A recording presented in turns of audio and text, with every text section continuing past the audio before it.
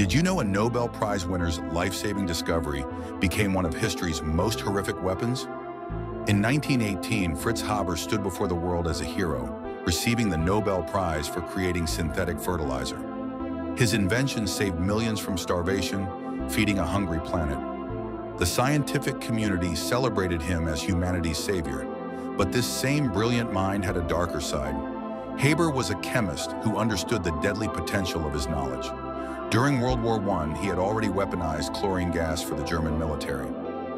Years later, the Nazis took his chemical expertise and twisted it into something unimaginable.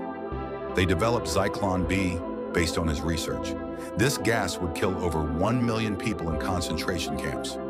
At Auschwitz alone, 1.1 million victims died from his creation. The cruelest irony? Haber was Jewish, and his own family members perished in those gas chambers. He died in 1934, never knowing his life's work would become an instrument of genocide. One man's gift to humanity became its nightmare.